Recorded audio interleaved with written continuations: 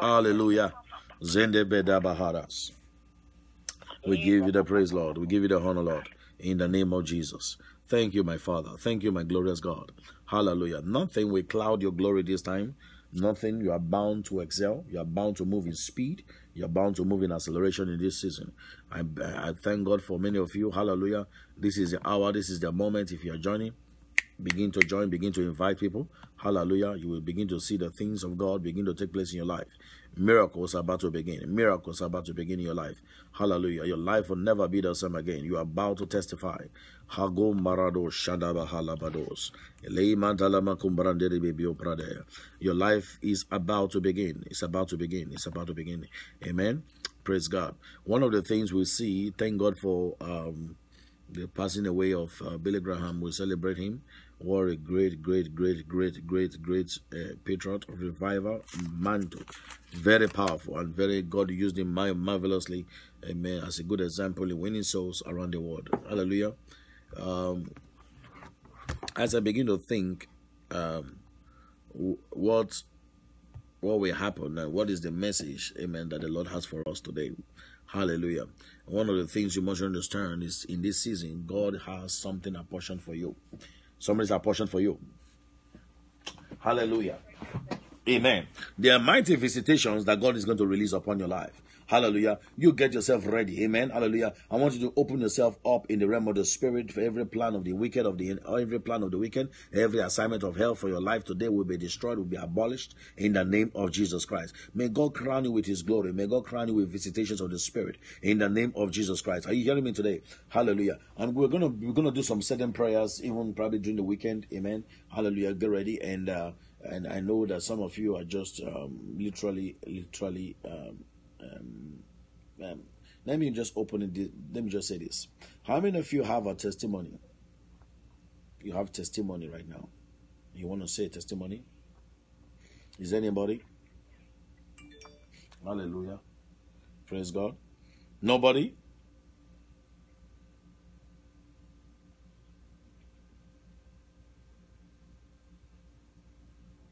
Good morning.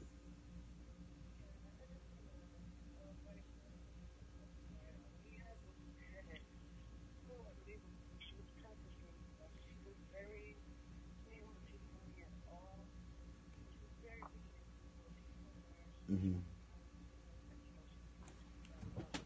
Okay. She wouldn't pay, but yet doing little stuff to try to get us to have to pay the money back. And so we finally got her evicted out, and then she tried to come and sue us. Yes. For over $3,000, but it cost us like 2 court cases going back and forth. But I knew the judge, the God would work through the judge because this judge was new. It was really not really good, but was able to see through the lies the lady was saying and dismiss the court case. So that lady got so upset, like she was asthmatic. That's like, she's very nice. But then once the judge said like she's gonna rule in our favor, she's like blaming the system, blaming the judge. Yes. The last court case, and she's just very upset. But she wants to pursue criminal, whatever, try to say we're committed fraud or whatever. But I know it's in God's hands. But I want to thank God for delivering us from that situation, because who knows what this lady would have tried to do in the house. Yes. or criminal. I thank God for that. Oh, praise God. Praise God. Anybody else? Hallelujah. Amen. This is my sister. Good morning. Good morning. Good morning. How are you? Yes, my name is Delmarine Dowie. Okay. And I just want to say I thank God for this prayer group, and also I would like you all to pray for me because someone stole my car from in front of my house about 2 months ago. And when they were talking about the spirits there, I believe it is a monitoring spirit that came and took the car. Wow. Where do you live? And then I live in Atlanta, Georgia. Okay. And also, I would like you all to pray because I wasn't working for 14 months and I just got a job last year. Okay. Last year, November the 2nd. And my house mortgage just stayed. I wasn't paying no mortgage, and I went to a bankruptcy, and because of the equity that I have in the house, they cancel it. And now they want me to come out of the house. And I prayed and fasted about it, and I'm believing God that we got favor to stay in the house because I just have a new grandbaby, first grandbaby. So and this is a yes, and this is a testimony or a prayer request? The prayer request, that is the prayer request. Okay, I'm asking for testimonies now. I'm asking for testimonies now. And the prayer request, just test me, all right? Hallelujah. Text which one? The same number that I'm talking? 612-701-5983. Write it down. Is it 612? Okay. Put it on your phone. 612-70. Hold on.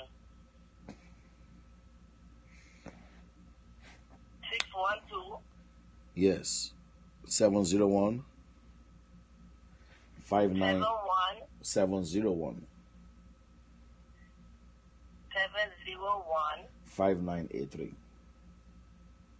5583. 5983.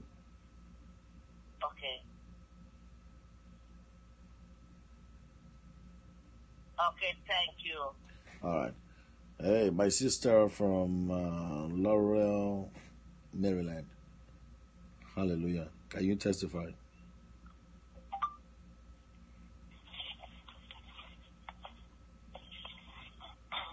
Hello, good morning. Good morning. Sorry. Hello. Yes, go ahead. Good morning. Good morning. Well, I'm going to try. Sorry for my morning voice. Yes. Actually, I started dialing into this prayer line not too long ago, actually. Probably, I'm not sure if it's even 2 weeks yet. It's just been a very powerful effect on my personal life in terms of my spiritual life, actually. I joined around about the time the ministry was about to start, do the 3-day fast.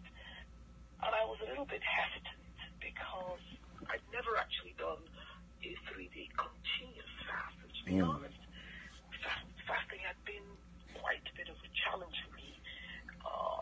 Going through it on a daily basis was quite challenging. So I couldn't even conceive doing 3 days continuously without eating food. And so I kind of prayed because something was drawing me to do it. So I prayed and I said to the Holy Spirit, you know how I've been struggling with fasting, but the thought of 3 days without food is almost unthinkable for me. And I didn't want to start and not finish it. So I prayed, and I kind of wasn't quite sure I wanted to do it. But in any case, in the end, I prayed a prayer. I kept joining and praying with everybody. And then I prayed a prayer, I said, Holy Spirit, if you would like me to join this prayer, I want you when I wake up in the morning, which is the Thursday that you first start, that I will feel full and feel like I've eaten on the whole day. Yes. And when I woke up that morning, I felt so full, like I had been eating, and I didn't eat in my dreams or any of that stuff. Mm-hmm. So I knew that was a sign that God wanted me. So I started doing it. The first day, it was amazing. The second day, it was the third day that I had a bit of a challenge in the morning. I knew the enemy was coming, so I started praying. Mm-hmm. But to cut a long story short, I was able to do the entire 3-day fast without food. That is unbelievable. That is the first time in my life. So for me, it was such a great testimony. And then right after I ended that week, we ended that fast, I started feeling this powerful anointing.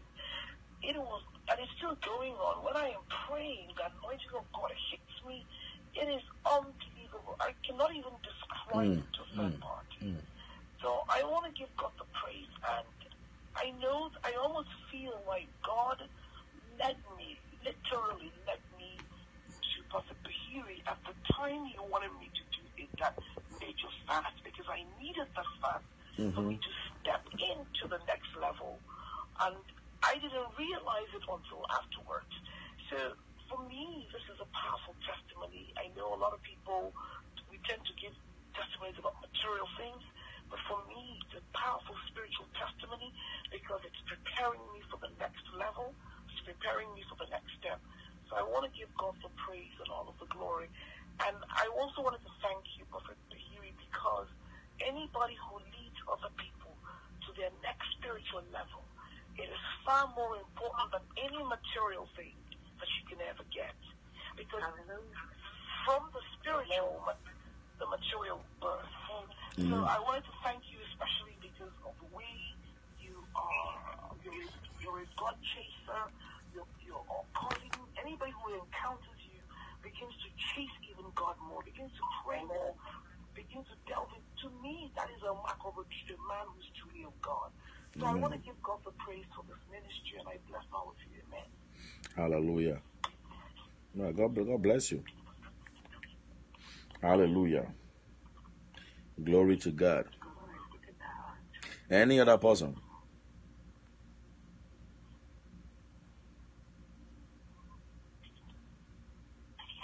Good morning, Pastor Glenn. Good morning. God bless you. How are you? Yes, God bless you. I'm doing great, but I'm going to take this opportunity to talk about my many experience at the prayer line. Okay. Can you speak very clearly? I can hear you. We can hear you. I can hear you clearly. I know that is my phone. Okay. Okay. But I will start with my recent experience with the last fast from December to January. Okay. It was a very awesome, a very transforming time for me spiritually, financially, and spiritually. Yes. Because the prayers that you were praying about different things and different areas on the prayer line, the Lord opened doors that and changed situations in my financial life that I was not expecting to answer so quickly. Not that we are not expecting God to answer so quickly, but it just manifests. As soon as the prayer was finished, it manifested. And I did call talking about it, but I mean, I just want everybody to know on the prayer line that this has been a very, very anointed prayer line. Although some of us don't talk about our medical experience, there are many of us, especially in us, we are experiencing such transformation in our life, in our daily life, going to work, in our church, for our family, in our finances, and even in our, in our seeing the Holy Spirit move. Yes. You know what I mean? Hallelujah. Amen. Praise God. Thank you, Lord Jesus.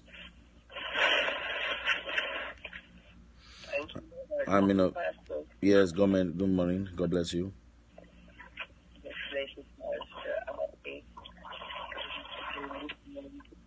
We can't hear you now. Speak louder. Are you lying down?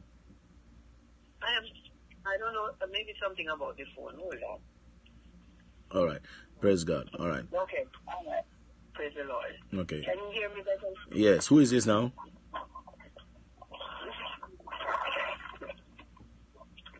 Hallelujah. Praise God. We thank God for His love. Hallelujah. We thank God for His love and His glory and His presence. And your life will never be the same again. Amen. We thank God for what He's about to do and He's about to do in your life. Thank you, Lord Jesus. Thank you, Lord Jesus. Somebody say the mantle of the Spirit.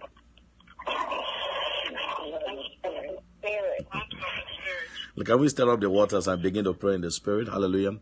Amen. Legraba shandarabaka sombrendele bahalabadosh. Ilei makabanta labadele bebe aparadish. Ribi obrondo sombrandere bebe gabalabadelia. Lagadalaban talamandele bebe bebe gabaradosh. Rebebe gabe abrando rebebo zombrondo rebebios. Rebebe labalabandali atilibios. Rebebe rebebe abarandish. Shanda rababa rebebe rebebe abarando rebebios. Rebebe rebebe rebebe rebebe rebebe abaradish. Rada rababa rababa abarando rebebe abaradish. Elebrado rebebe rebebe rebebe rebebe rebebe abaradish. Elabando rababa rebebe rebebe abarando rebebios. Zagadaba darababa gabarababa rababa gabarabebe abaradi. In Jesus' name we pray. Amen. Glory to God. Hallelujah. Thank you, Lord Jesus. Thank you, Lord Jesus. We give you the praise. Hallelujah. Amen. One of the things you must understand is that there is something beautiful. You are highly lifted up. There is no one like you. Ale, ale, ale, hallelujah. You are highly lifted up. There is no one like you. Ale, ale, ale, hallelujah. You are worthy, Lord. You are worthy, Lord. You are worthy, Lord. You are worthy, Lord. Thank you, Lord Jesus. What a glorious God this season. Amen.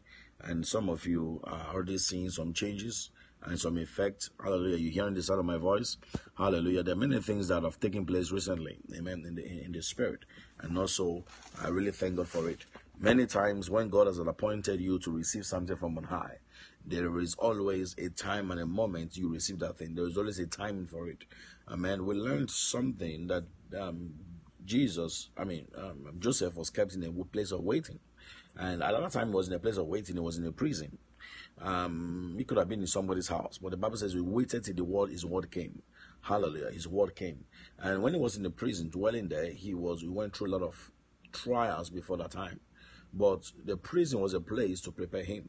It seemed like a place of delay, but God began to use the prison, amen, hallelujah, to reflect back, to be able to let go, to be able to really think and evaluate how people have affected him. Hallelujah. Amen. Hallelujah.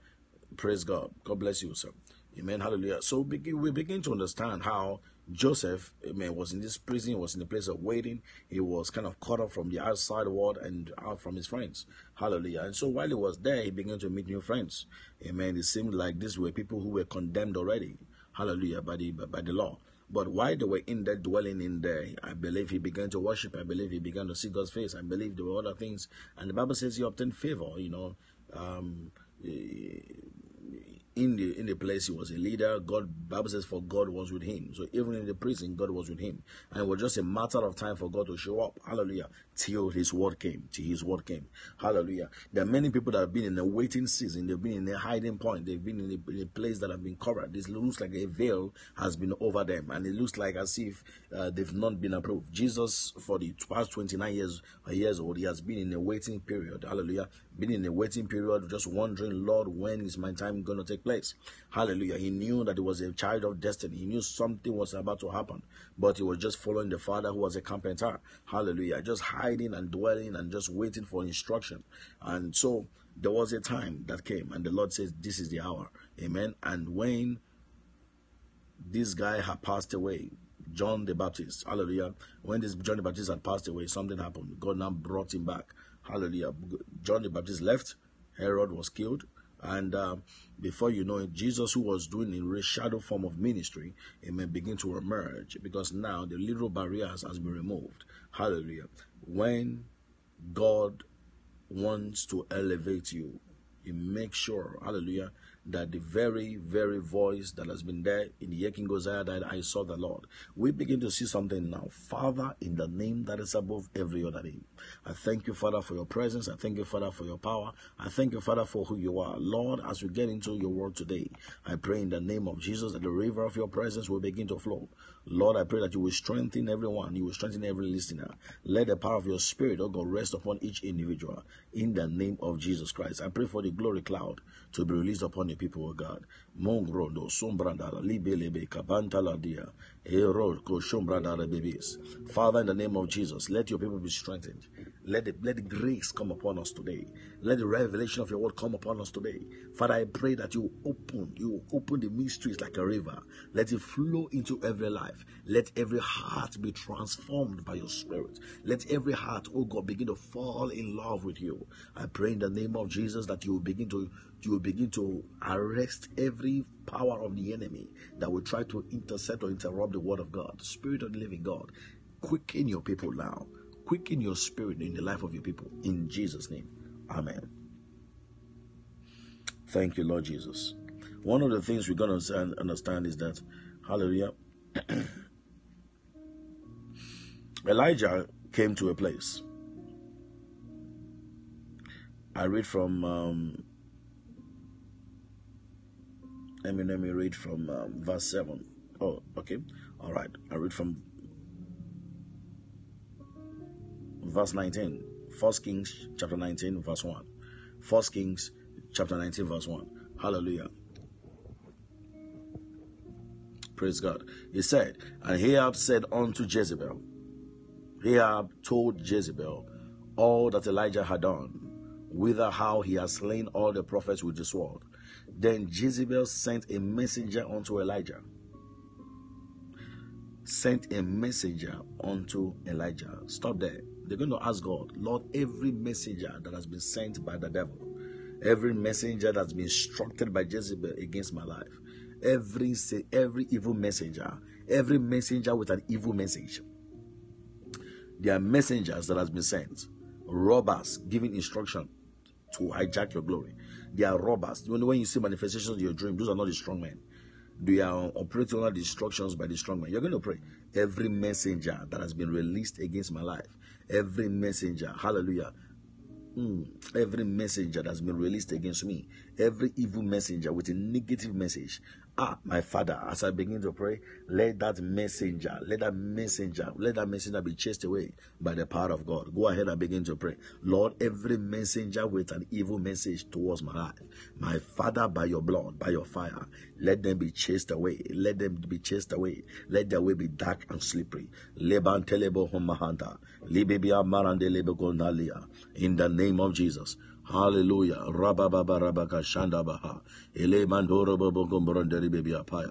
In Jesus' name we pray. Verse 2. Then Jezebel sent a messenger unto Elijah, saying, so let the gods do to me and more also, if I make not thy life as the life of one of them by tomorrow about this time. When this guy heard his voice, when Elijah, who was very powerful, performed so much miracles, begin to hear a voice, hallelujah, something happened. Verse 3, we say, when he saw that, he arose and went for his life and came to Beersheba, which belonged to Judah, and left his servant there. This Elijah got to a place whereby when he heard that message, inspired by the devil, infused by the devil's plan and imagination, this guy could not even pray. He could not even think.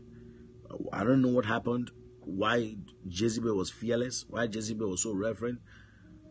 Something shook him. Something shook him because of an evil message. I believe every time the devil wants to attack you, he attacks you with fear. And every time you see those things, these are the times to break forth in the place of prayer. Hallelujah. Somebody say break forth. This is the time where you go into tongues and you begin to pray till you pray, especially when your spirit is disturbed. Pray till you pray, till you pray, until you conquer. You must be able to prevail. Something is not right when you get a wrong message or you get a message that dampens your spirit. Sometimes you can be doing something, all of a sudden you just feel something affects your spirit. It's like a valley kind of a valley experience you go through in the spirit. You feel it's like your joy just goes out of the window. Once you feel that, a bad news is coming. Start praying in tongues to intercept whatever plan that the enemy is preparing against your life. Hallelujah. And when he saw that, he arose and went for his life and came to Beersheba. Look at verse 4. But he himself went a day's journey into the wilderness and came and sat under a juniper tree. He requested for himself that he might die, and said, It is enough. Now, O Lord, take away my life, for I am not better than my fathers. As he lay and slept under the juniper tree, behold, an angel came, touched him, and he said unto him, Arise and eat. Look at what is going on here. And he looked, and behold, there was a cake and a baked on coals, and cruse of water on his head, at his head. And he did eat and drank and lay down again. And the angel of the Lord again came, second time, touched him, and said, Arise, eat, because the journey is too great for thee. And he arose and did eat and drink, and went in the strength of that meat 40 days, 40 nights, unto Mount Horeb of God. This Mount Horeb, we've been in Mount Horeb, in close to Egypt, between Egypt and Israel. We've been there. It takes 4.5 hours to climb up the mountain, 4.5 hours to come down. What a strenuous work. Hallelujah. Now we see something. This guy was drained. This guy, that message disturbed him.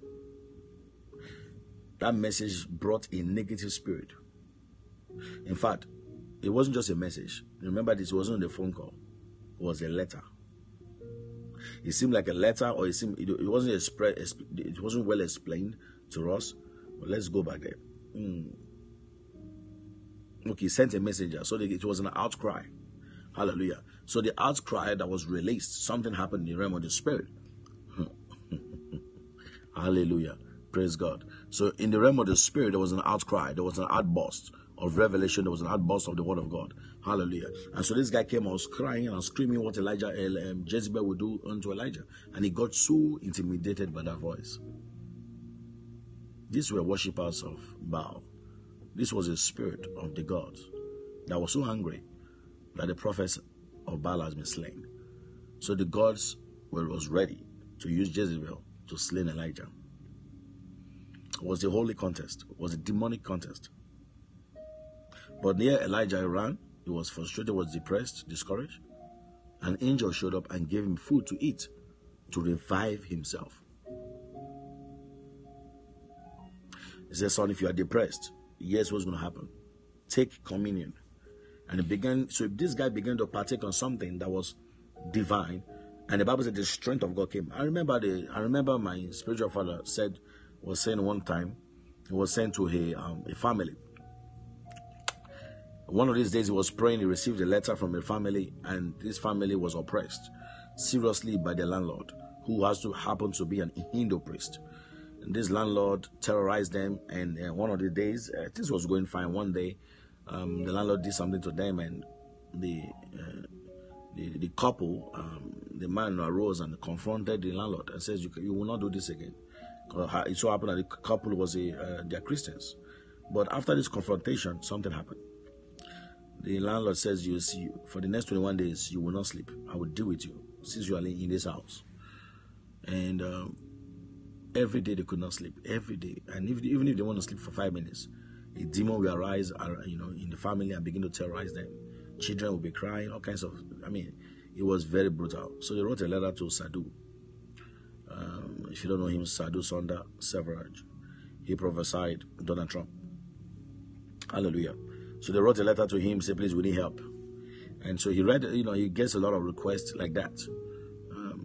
And when he saw this letter particular, he shook his head. He said, I don't know if I should go. But anyways, the Lord says, go. So he obeyed. And he went to the family. When he went to visit the family, he spoke to them, was having fun, fellowship with them. They, according to the Indian culture, when you fellowship, you drink tea, cup of tea. That's the way they welcome you. So, during after that, he now went to his bed to read some Bible scriptures. As he got into his bed, an angel showed up with a message from heaven. He says, 12 a.m., the heaven demands you to lift your hands up on your knees and worship him. He looked at the angel like shocked, because it was a sense of urgency.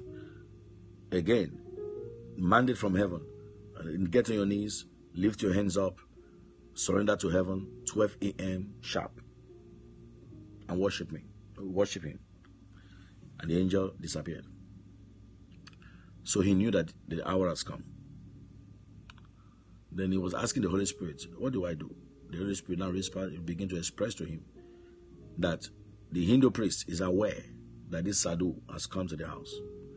And so many of the graveyard spirits, many of the Hindu spirits has been consulted in India to kill this sadhu. And that was why the Lord says, don't pray, just worship me.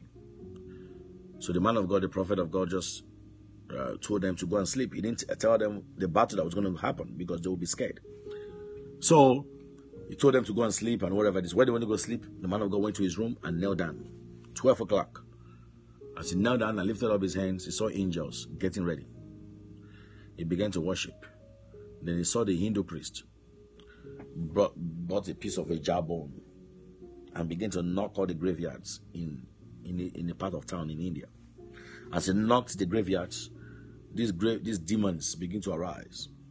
And they arose with all kinds of metal equipments and all kinds of stuff. And they had so much weapons.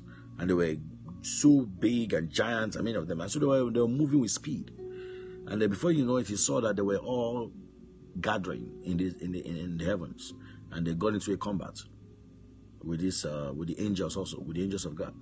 But before this happened, 12 o'clock sharp, an angel showed up with a long drawn sword, showed up in front of him. And all the angel said was, ready, sir. He said for the first time he trembled within, because the countenance of the angel, number one, is 15 feet tall. Number two, he had a warrior's look on his warrior's look, and it was so scary that he didn't even know what to say. The angel just said, ready, sir. And what do I say? He's looking at the angel is looking at him, waiting for command. And the Holy Spirit whispered to him, tell him, proceed now. So he looked at the angel and said, proceed. And immediately the angel just zoomed, and he was just watching the whole thing. The angel went straight to the heavens. And this fight began between the angel, because this angel had other angels under his command. So he was the chief angel. And the angels began to fight, a clash with the other principalities, and began to fight and fight and fight. And while the man of God was on his knees singing to God, you are awesome in this place, mighty God. You are awesome in this place, Abba Father. You are worthy of our praise. To you our lives we raise. You are awesome in this place, mighty God. When he sang this song, he began to sing other songs. Hallelujah. 1 hour passed. I think it was close to like 1 o'clock. All of a sudden, he saw the chief angel bring out like a sword. He has been fighting with a sword. Took out the sword and cut off the head of the chief ruling demon. And the head just rolled down. And he would just say, thank you, Lord, thank you, Lord. When he heard footsteps, and he opened his eyes, and then he saw this chief angel. He saw the chief angel in front of him.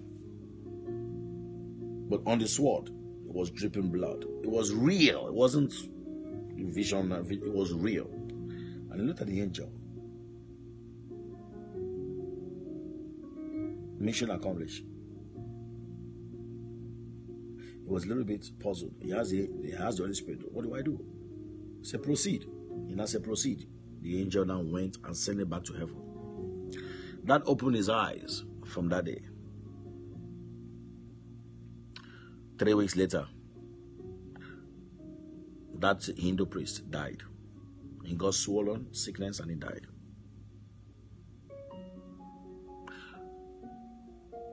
He began to explain to us what exactly took place. Before he went and traveled to this family house, he was praying in his place. The Lord asked him to fast, and fast with milk for 7 days. And he was fasting, just drinking milk.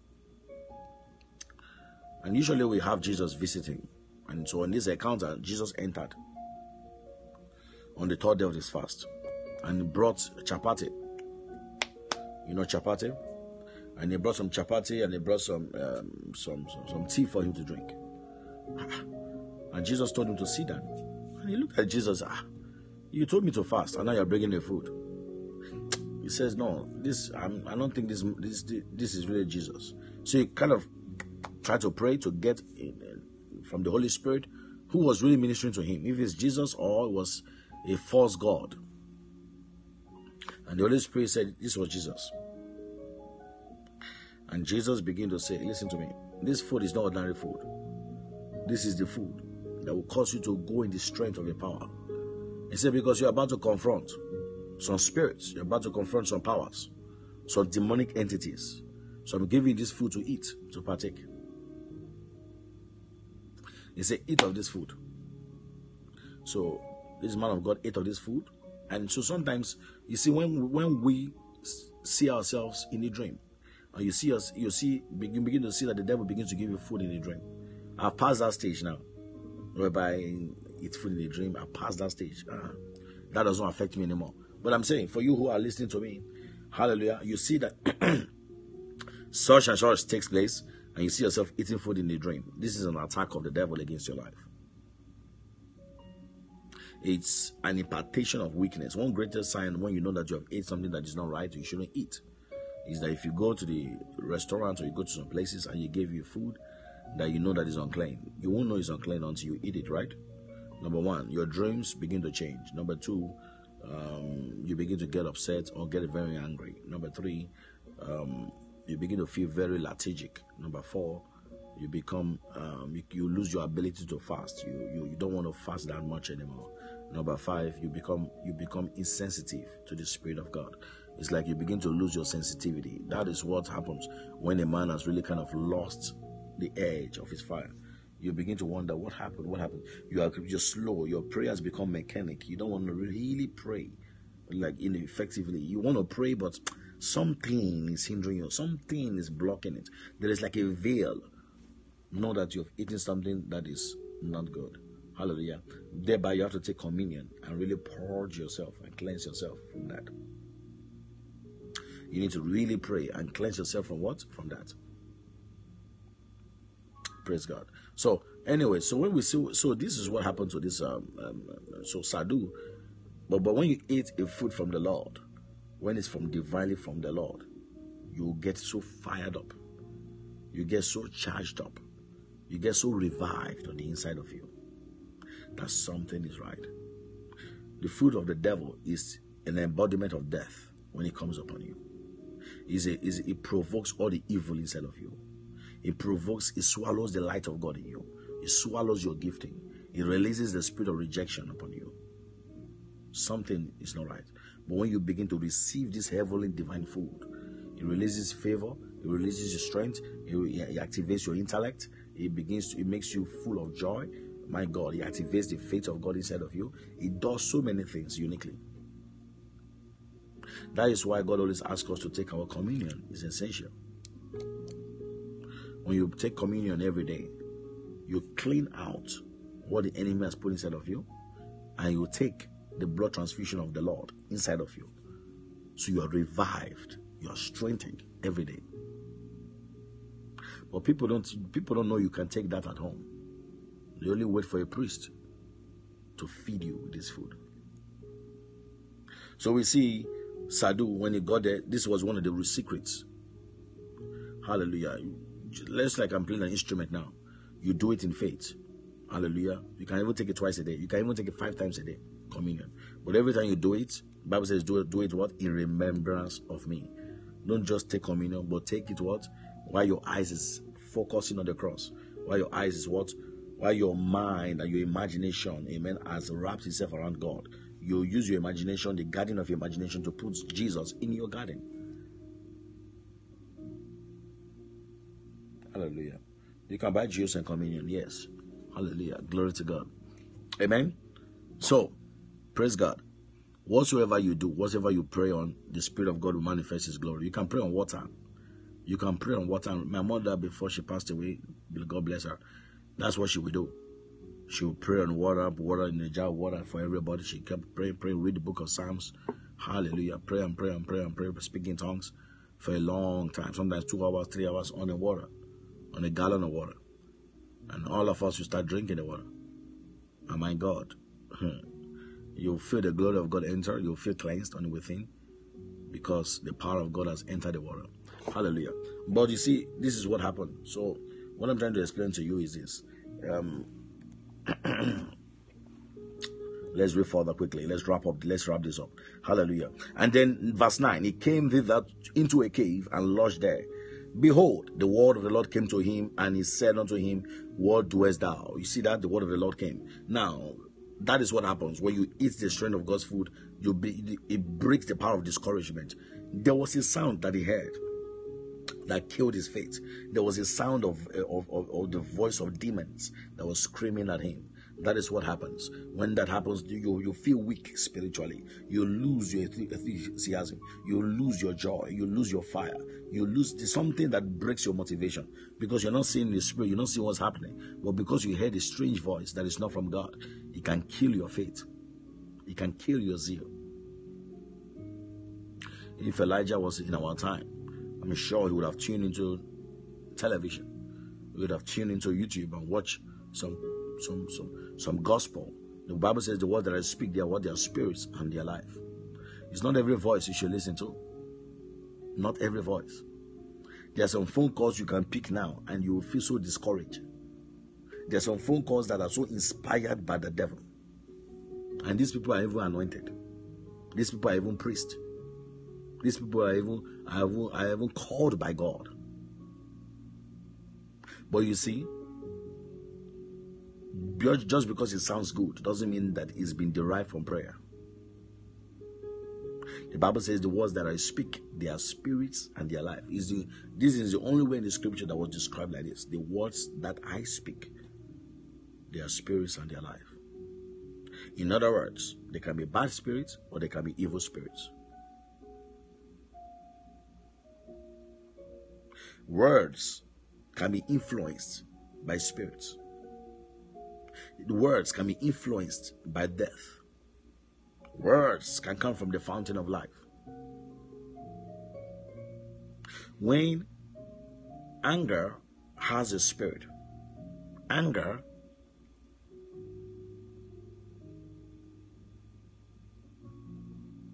is an unholy emotions. Anger is emotions that can be released to cause judgment or to cause a change in the life of a person. When God was angry, you know something will happen. When the devil is angry, expect something to happen. So when people get angry, you know that a decision is about to be made emotionally.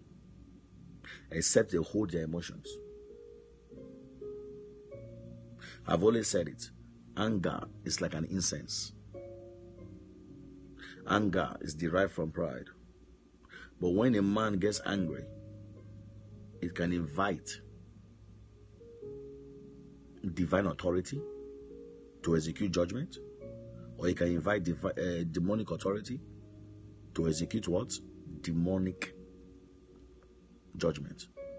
So when a man begins to exercise anger, there is an evil energy being released.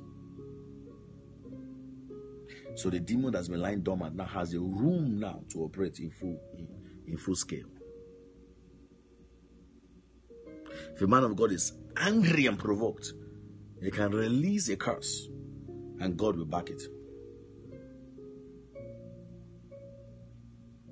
Hallelujah. So, praise God. So, there are words that when you hear, especially if you have listened to people who are agents of the devil, let me use that word, agents of the devil. Particularly, if the devil want to make you his agent or his disciple, number one, you'll be eating food in the dream. You'll be drinking blood. In fact, it will make sure that you are having sex just to pollute your temple. And once your temple is polluted, you'll be an expert in bringing confusion in discussions. You can say one thing, and all of a sudden, it can blow the whole conversation. You might say one or two things. It can make the person so angry. In fact, if a guy or a woman have never slapped you, but because of that little thing you say, there's so much spirits in that little words that you said, it can provoke the listener that is filled with love towards you. And they won't even know what made them to react in a way that they want to slap you. I've seen certain people like that. And when they talk, you don't even know, it pulls all the anger inside of you that you don't even know where it came from. It just pulls it out and you begin to manifest in an ungodly manner. Because the spirits that abide in such vessels, the spirits that took those little words and brought it to ears, are so strong and so provocative that you don't even know what made you act like this. Because once they begin to talk, like, why are you talking like, why are you sounding like this? Amen. But when it's of God, it won't be provocative. It will be convicting. The word convicting. Convicting to what? To righteousness. Convicting of the evil. Like, you feel really bad. The love of God goes so deep within. In fact, when God begins to rebuke you, one of the first things you feel is the fear of God. The fear of God takes hold of you. You tremble at His presence. Every time you feel the fear of God, you also feel the love of God to draw you back. Fear trembles, makes you to repent, makes you to come from your throne of self. So when this fear becomes so strong in you, you don't want to walk away from God. You don't want to be rebellious. Remember this.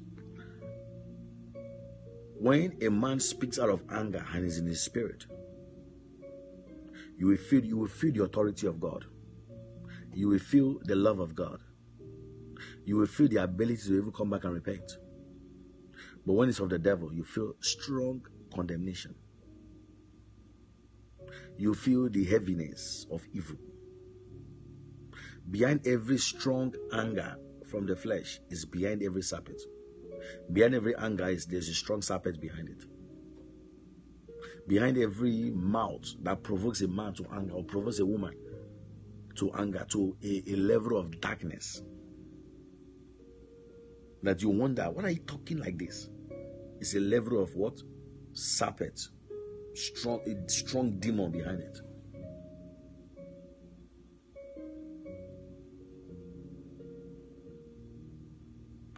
In those days, I was very brutal. There's one lady like that. When she talks, you know that this one is not right.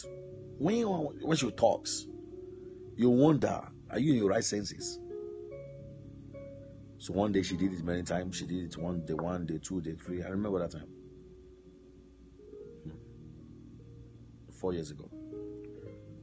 One day, while she was on the phone saying this, I just said, "You serpentine spirit, I rebuke."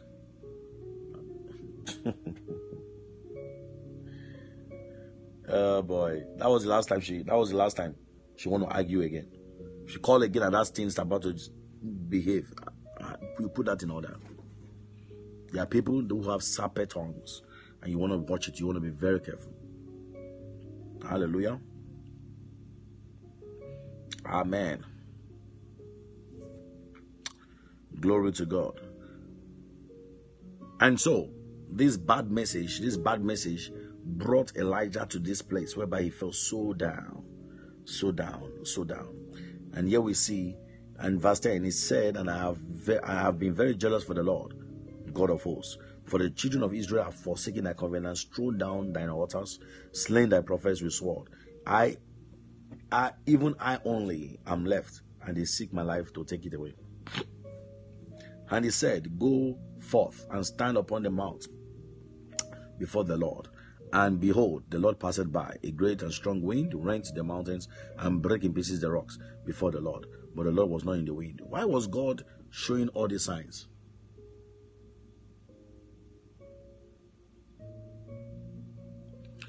Okay, good question. What if I'm tired? What if I'm angry because of the devil's reaction towards you? How do you guard yourself? Once you are angry, remember this. Anger is an only incense.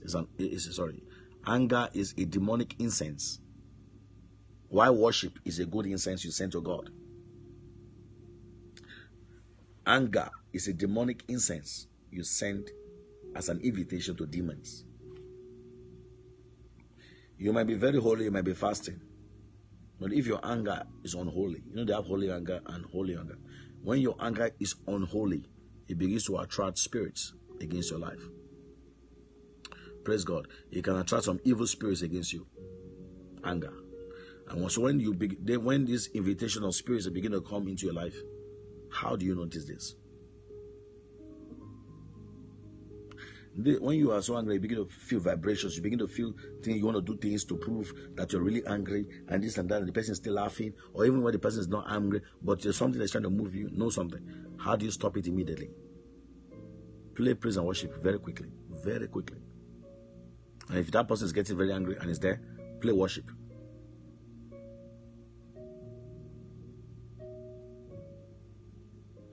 What is good anger and holy anger?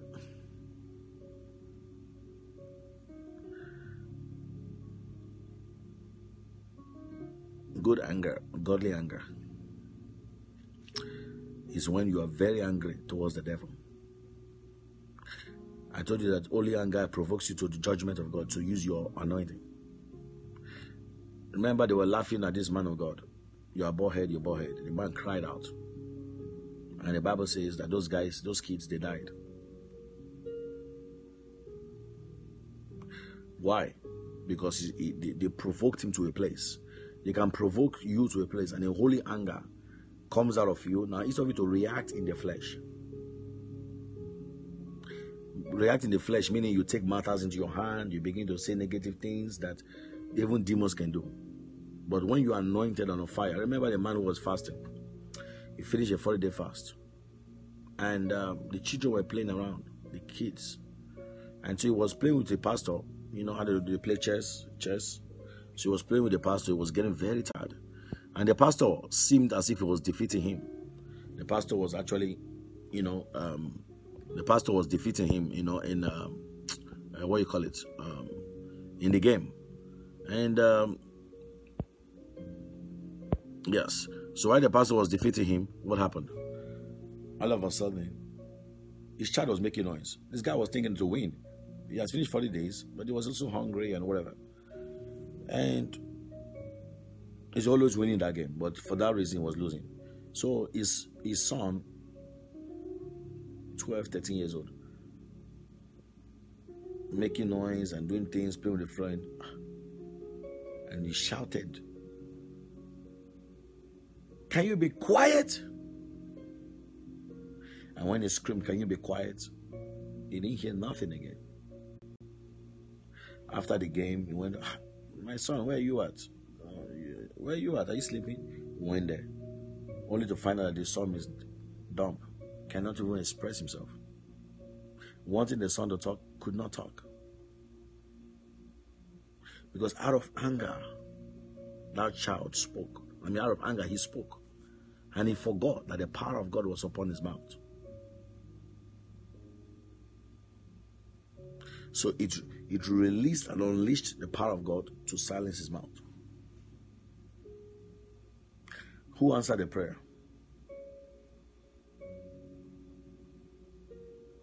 The Bible says, "Thou shalt decree a thing, and it shall be established." There is a kingly authority when you go on an extreme fast. Meaning, whatever you say, God will give to you. There are realms that when you have not fasted, you just pray. It will take matter of days or weeks or months to God to answer the prayer. But when a kingly anointing comes upon you, you make a decree, it happens immediately. Why? Why? Because your tongue. Oh my goodness. You mean I didn't pause the prayer today? That's why people are asking. My God. Oh my goodness.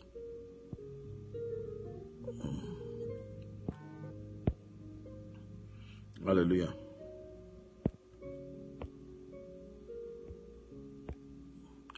Praise God. Hallelujah. So when this mantle is upon your life, hallelujah, you speak, immediately comes to pass.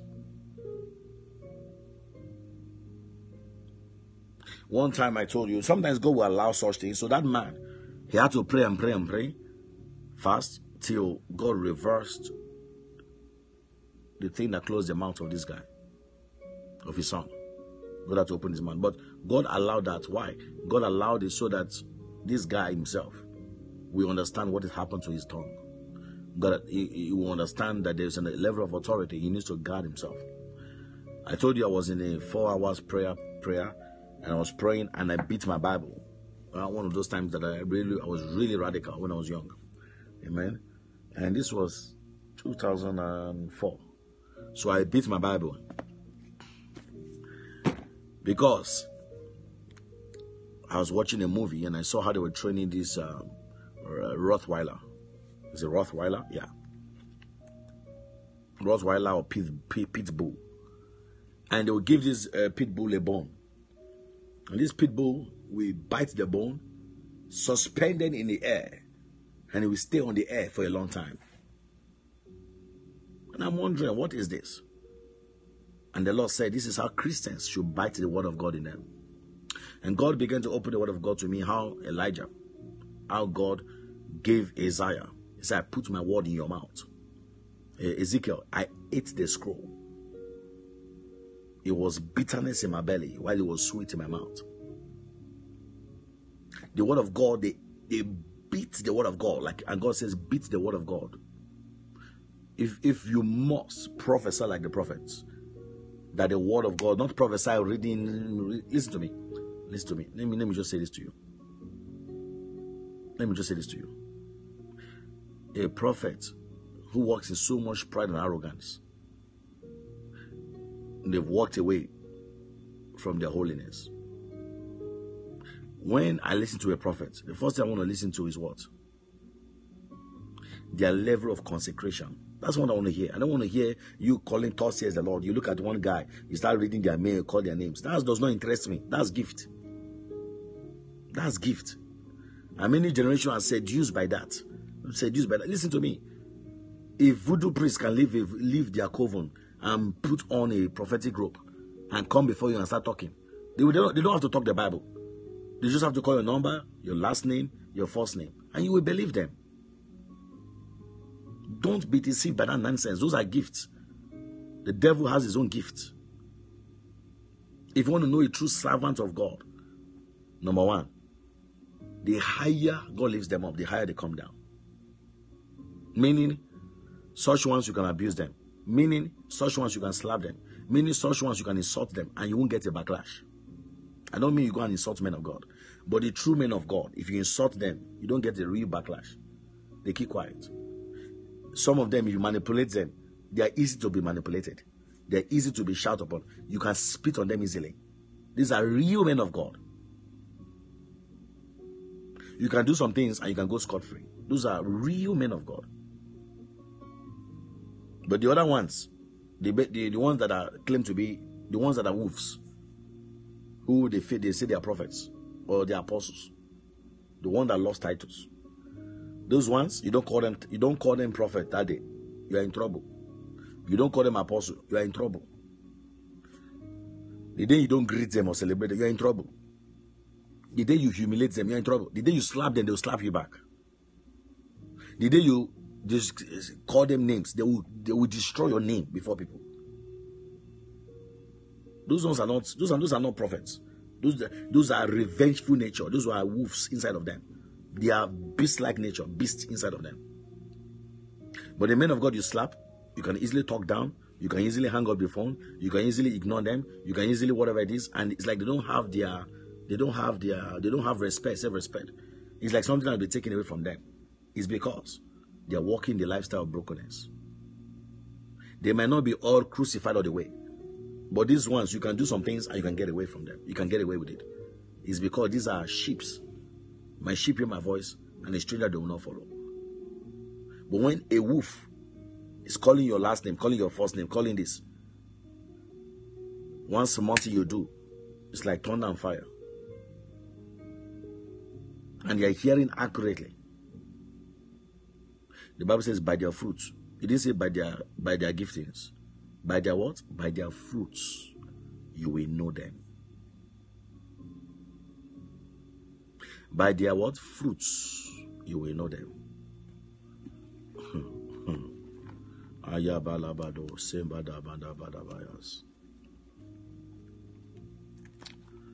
waving out of the message. Hallelujah. Thank you, Lord Jesus. By what? Their fruits.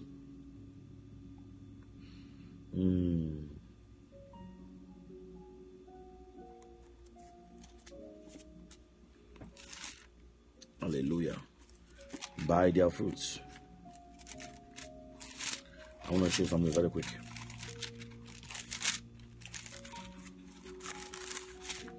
Thank you, Lord Jesus.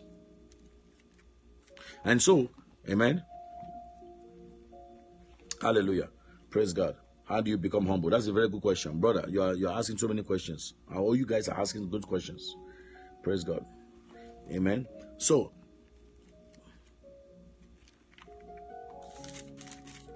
I love that question. Very good question. I'm going to answer your question now. Hallelujah. They say what? By their fruits. By their fruits. By their fruits. Look at what it says. It said what? By their fruits, which is love, joy, peace, long-suffering, gentleness, goodness, faith, meekness, temperance. Against such there is no law. Meaning they have they have. I'm not talking about the one that has a form of godliness. I'm talking about the ones that are genuine, that are real, that are honest, that are sincere. Real prophets, they are more relaxed, they are more sincere, they are real. We can relate with them.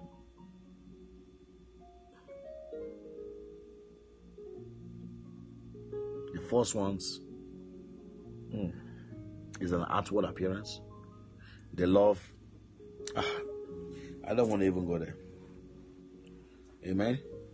But for you to hear the voice of God, you must have crucified your nature to the extent of whereby God is able to speak to you. You must have prayed to some certain level that even your body, amen, is subdued by prayers. Are you hearing me? And the word I did this. You are careful when you use the word I. You are careful when you talk about yourself. Because you know, as a prophet, not as a pastor, it's a prophet.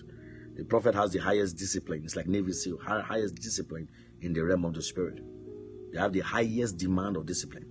So if you want to be a prophet, you want to be a voice to the nations, you have to discipline yourself to that dimension. A prophet can be birth. You can come through birth, meaning God can be speaking to you from birth, and God will require that sacrifice from you from birth. Or God on the other side can choose you. It doesn't mean you fasted or prayed, but you will still walk in that sacrificial life. God will still demand it, as He demanded Moses. Pull your shoes, put this. He demanded it. Put your rod, drop it down, and it was turned to the rod, turn to a snake. God can do all that. Can change a prophet overnight. Can put you in the wilderness. But if you must search for a prophet or a man of God, always check on the consecrated life. Focus on the prize. They might be gifted. After the gift, ask them about their prize. The price they paid. That's how you discover a real man of God. There's a price of suffering. There's a price they're really going through. And it's still fresh in their head. Still fresh. When I prayed for 3 hours with a Bible in my mouth, and I was praying, Lord, put your word in my mouth. Because I read that scripture about Isaiah. And he put his life coals in my tongue. And he says, now, I say, my God, that's all I need. And I beat the Bible. Put your word in my mouth. Put your word in my mouth. Put your word in my mouth. I eat your word. Put your word in my mouth. And I pray for 3 hours. Of course, I get tired. Sometimes I put the Bible and I rest. Saliva dripping from my mouth. I beat the Bible again. That's what I pray. And when my jaw was aching me, I removed my Bible. I was like, I was about to make tea. And I lifted up my head. I saw a butterfly flying. I don't know where the butterfly came from. You know, normally you see butterfly outside. This was inside the house. And I screamed, fall! Fall! Fall! And the butterfly just and dropped.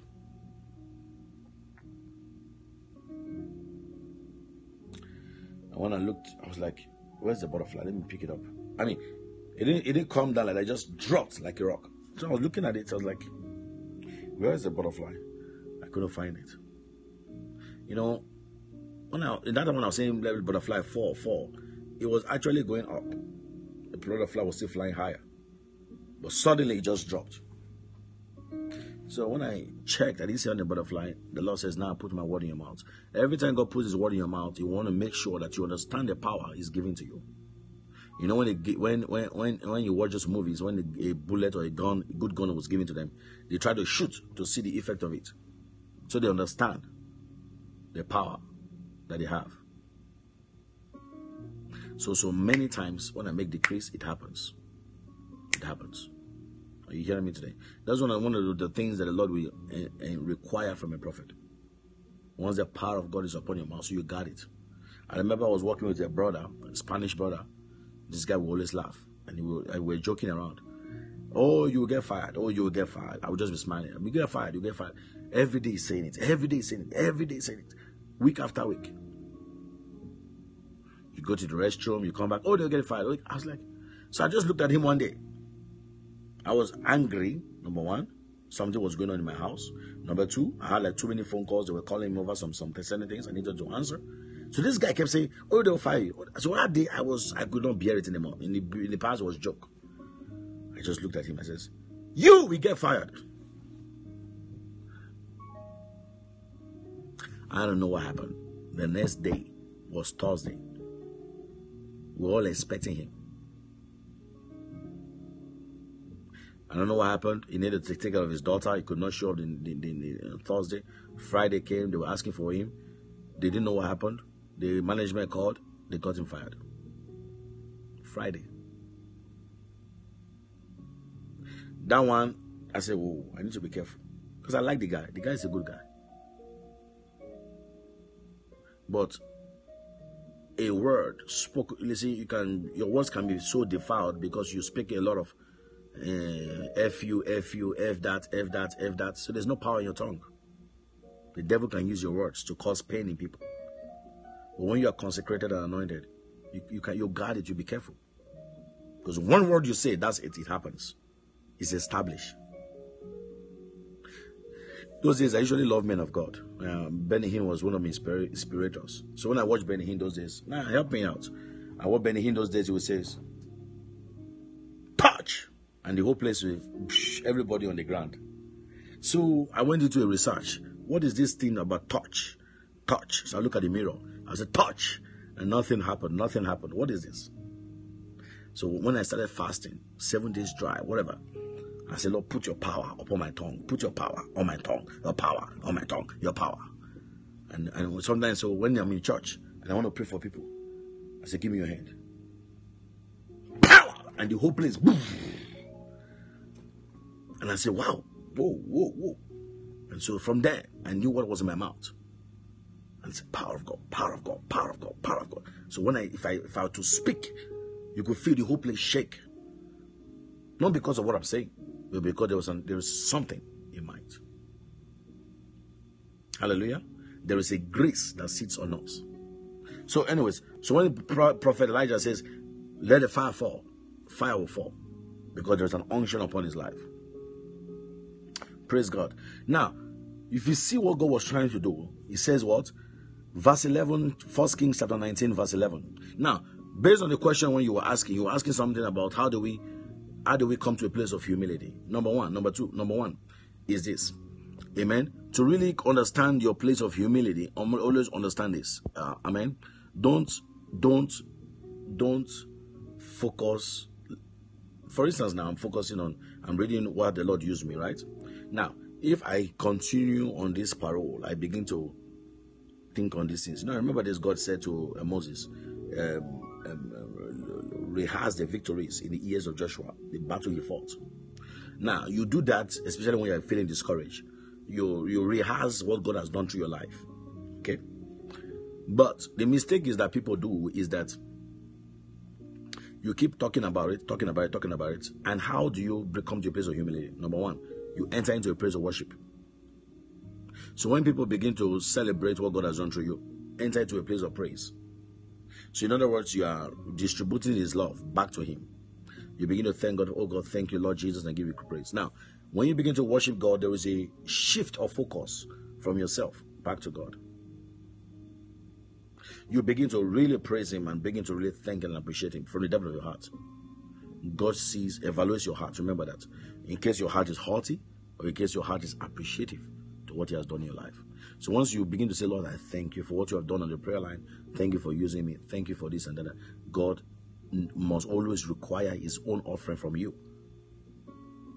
And once you give Him that offering, thank you, Lord Jesus, sincerely. Even if your heart goes by mistake up again, He knows that you are human, but He knows that you have given Him His glory. And while you're worshiping me, He also pours His love. The Bible says love does not what? Puff it up. He pours His love upon you and makes you just appreciate Him. Ingratitude is arrogance. But when the love of God comes upon you, makes you to appreciate Him, makes you to thank God for His love. When you are elevated in anywhere, whoever praised you, whoever said thank you for being a blessing to me, you have the time and say, Lord, thank you for using me. Now, you don't just say thank you for using me. You make sure it comes from within. You make sure you go so deep whereby it's become tearful in your eyes. Make sure you tell God, it's so real. Thank you for really using me, making an impact in this generation.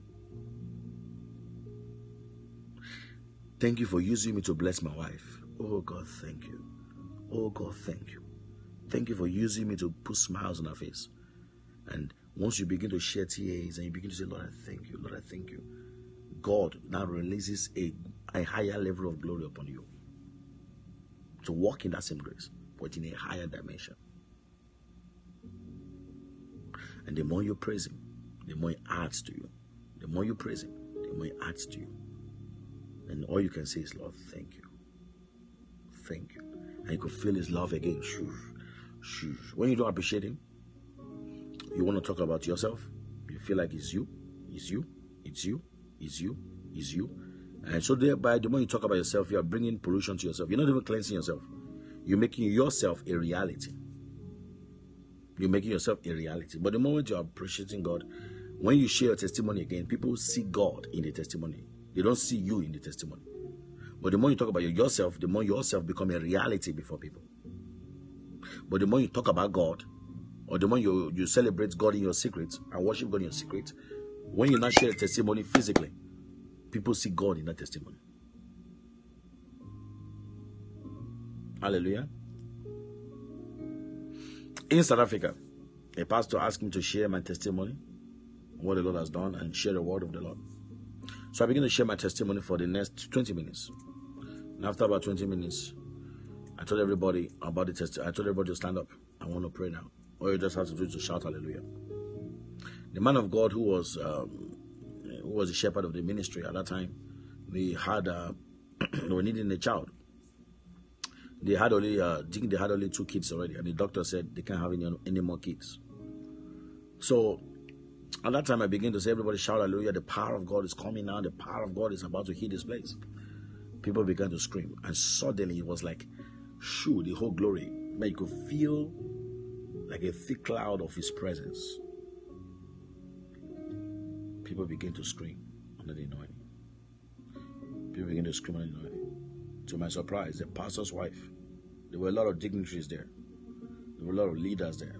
The pastor's wife, dressed modestly, she began to roll all over, scatter the chairs, makeup everywhere, screaming. Nobody could hold her. It was, let me use the right word. It was embarrassing. When you look at her, she wasn't falling like because she wasn't falling like as if she was possessed. She was falling like somebody was receiving something from God. I can't explain it. It was as if she was losing her mind. Just everywhere scattered. She was disoriented. I remember after that service, people were crying. We were heading to the pastor's office. People were grabbing my hand to lay on, the ushers were grabbing my hand to lay on their head. When we got back to America, 5 months later, the man of God called me and said his wife is pregnant with twin babies. That is the Lord. That is the Lord.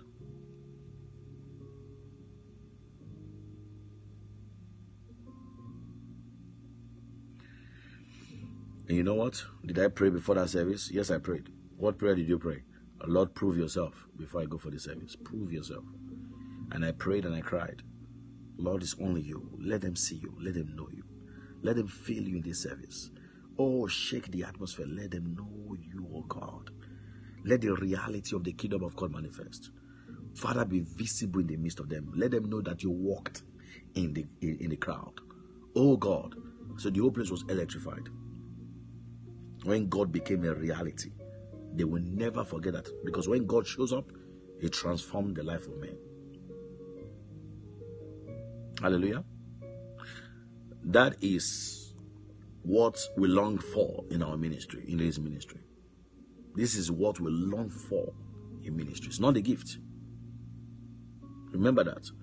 But the man behind the gift. The man behind the gift.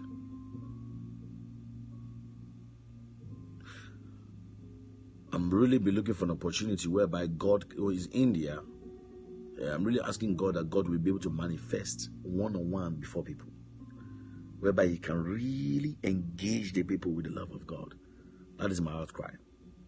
In every meeting we go to, that the cry of God bursts in the atmosphere. Hallelujah. Praise God. And go forth. And He said, go forth, stand upon the mount before the Lord. And behold, the Lord passed by, a great and strong wind rent the mountains. Why was God doing this? Why will God rent the mountains? You are saying stand by, rent the mountains, and break in pieces the rocks before the Lord. But the Lord was not in the wind. And after the wind, an earthquake. But the Lord was not in the earthquake. Why was God doing all these things? God was doing all these things to bring this guy to the place of saying, Elijah, don't be scared. I am the God of the universe. Jezebel is nothing. I can handle her. She's I created her. I brought an angel to feed you. And now I'm dividing the mountains. Open your eyes. There is more power here. Elijah was still discouraged. He didn't move in. There was a strong wind. God was showing him all this display, just as He did to Job. After the earthquake, a fire, and the Lord's stone was not in the fire. After the fire, a still small voice. You know, as a man, when you see such encounters, you fall in love with God again. You say, Lord, I love you. I surrender all. Thank you for who you are, Lord.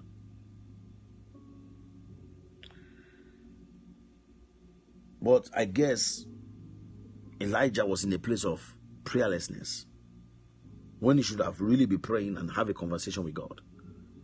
He was just discouraged. Speaking, he felt like he was praying, but he felt he was interacting with God. But that wasn't interaction. That was, you are groaning, you are mourning, you are murmuring. And God doesn't like that. Verse 13. After the fire, a still small voice. And it was so, when Elijah heard it, that he wrapped his face in his mantle and went out and stood in the entry of the grave. And behold, there came a voice unto him, what doest thou here, Elijah? Same word that came before Adam. What doest thou? Where art thou? Where art thou? Where are you? Now, Elijah, what doest thou here? And this same crazy man began to talk. You know, this is what prayerlessness does. Prayerlessness lets you look at who you are. But when you are in place of prayer, you understand that the grace of God helps you. He was jealous, and I have been very jealous for the Lord. Verse 14. God of hosts, because the children of Israel have forsaken thy covenant, threw down thy altars, slain thy prophets with the sword. I only am left, and they seek my life to take it. I even am left, because they seek my life to take it. Hallelujah. And the Lord said unto him, go return on thy way to the wilderness of Damascus. When thou comest, anoint Hazael to be the king. Man, you see the Lord, how loving the Lord is. First, the Lord sent an angel to give you food. Second time, the Lord came again and he sent an angel to give you food to eat. Supernatural food. He prepared you for a 40-day fast. He came again with a mighty visitation, with an earthquake. There was shook the mountains. The wind split the mountain. And with that, you are still discouraged. I can't understand it. With that, you still want to end your ministry. That God was just trying to tell Elijah, repent. All Elijah was to say is, Lord, I'm so sorry. You are God. You are holy. I worship you, Lord. After all that, there is still small voice. What doest thou here? What was it? What, if you were the one, what would be your response? Let me ask you.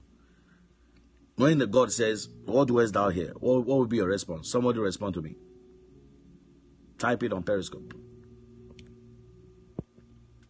Hallelujah. Please type it there if you are there. What would be your response, everyone?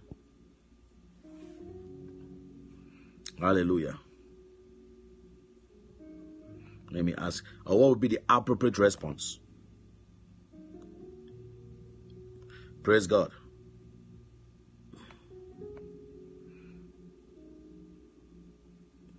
Okay, that's your reaction. What would be your response? Everyone, what would be your response?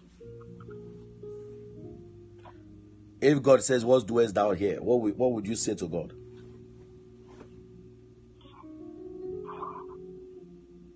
Somebody. Hallelujah. Okay. Now, by that response that says, what doest thou here? What was God requiring from? What was God's response? What was God requiring from Elijah? Somebody, are you there? My sister in Maryland. What would you do? What was God requiring? Hallelujah.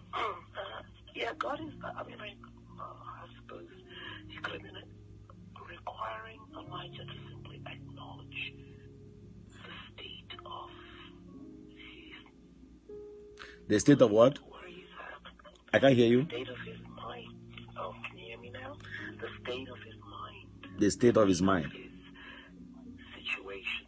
The state of whatever. Okay, what brought Elijah to this place? What brought Elijah to this place? Probably spiritual exhaustion. It was discouraged.